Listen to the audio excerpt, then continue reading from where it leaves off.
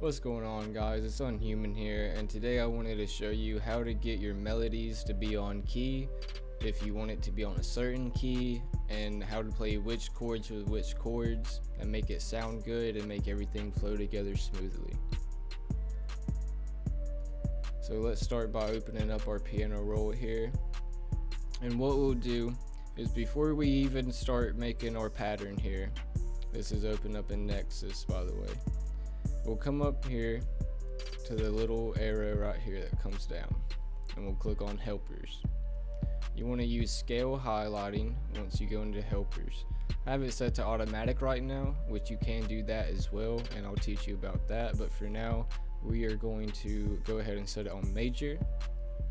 Then we come back over to helpers, scale highlighting, and now we can pick if we want it on C, C sharp, D, D sharp, E, F, and so forth.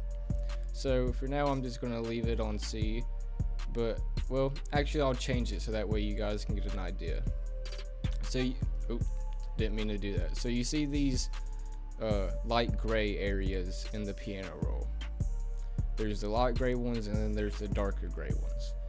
Well, every single note that you click that is on the light gray ones, if you put a note here, here, here, here, they'll all go together. As long as it's on the lighter notes, they will flow together and be in that key, C major, which is what this is in. Now if I come up here and I go to helpers and scale highlighting and I change this to C sharp, you notice that the light gray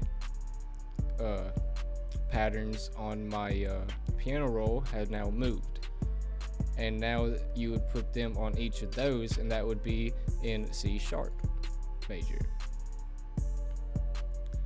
And that is how you are able to get things in the certain key that you want. It also works for minor, so if you want minor, you want to hit minor natural, which is A Leon, so you'll hit that and now it's in minor.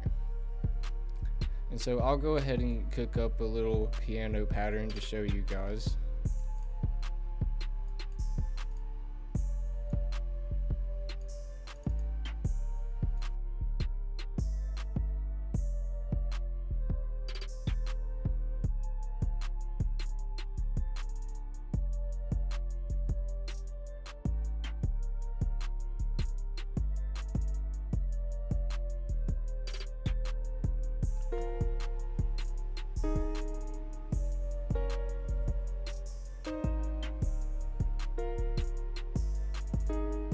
But as you can see, those chords, they're flowing together and it doesn't sound out of tune or anything like that.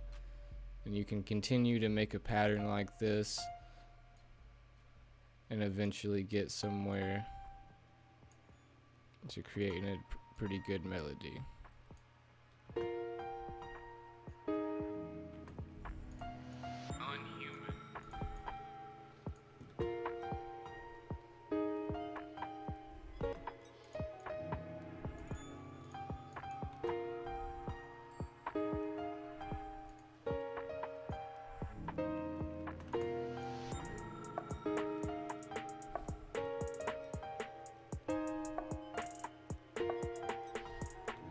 And that is how you can make melodies and keep them on key.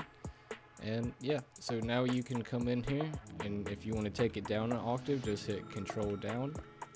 If you want to bring it up an octave, hit Control up, and it will stay on key. And that is pretty much it for it, guys. So thank you for watching, and comment below what tutorial I should do next, and have a good day.